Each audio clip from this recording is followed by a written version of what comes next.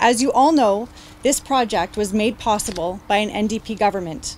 We funded this school in budget 2018, and I'm so proud to see the school reach this important step of becoming a real building.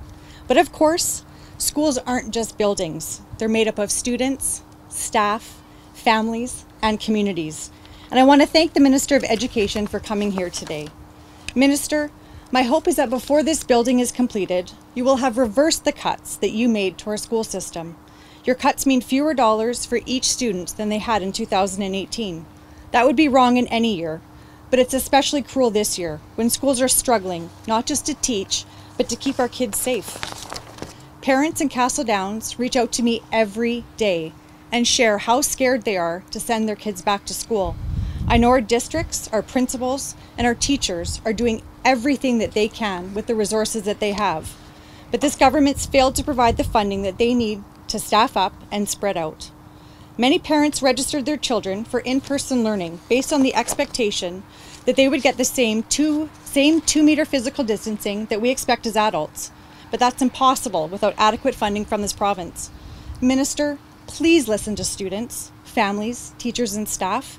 It's not too late to cap class sizes at 15 and keep everyone safe. I've met with the education partners as recently as yesterday afternoon and heard from these education partners, particularly the College of Alberta School Superintendents and the Alberta School Boards Associations. They're the people on the ground dealing with the day-to-day situations within their own local contexts.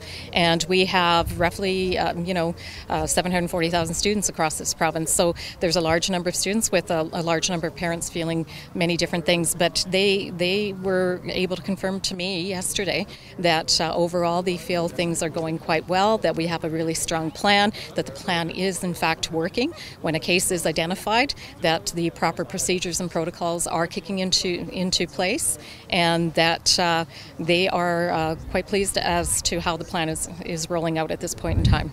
We continue to monitor. Every day I get updates as to what's going on and how we can make things better. And working very closely with Dr. Hinshaw and her team, they are constantly ensuring that we get the information we need and that they are providing us the information that's necessary. And yesterday they talked about the mapping that they are now introducing so that we can share with parents exactly where the cases are that come forward. So we're continuing to evolve, but we have a very strong plan, and from what I'm hearing, it is working.